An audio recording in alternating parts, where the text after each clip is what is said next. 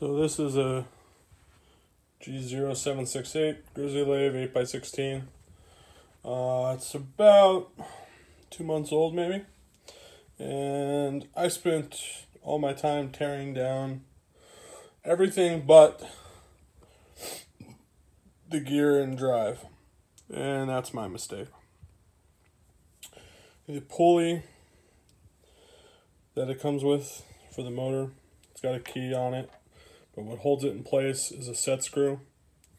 Yesterday I started noticing a bit of a noise when it was running, so I immediately pulled the cover off.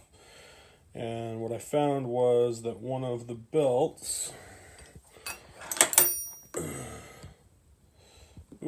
this is a good belt.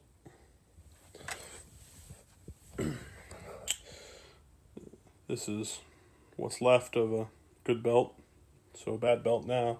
About half of it's gone. The set screw is completely missing.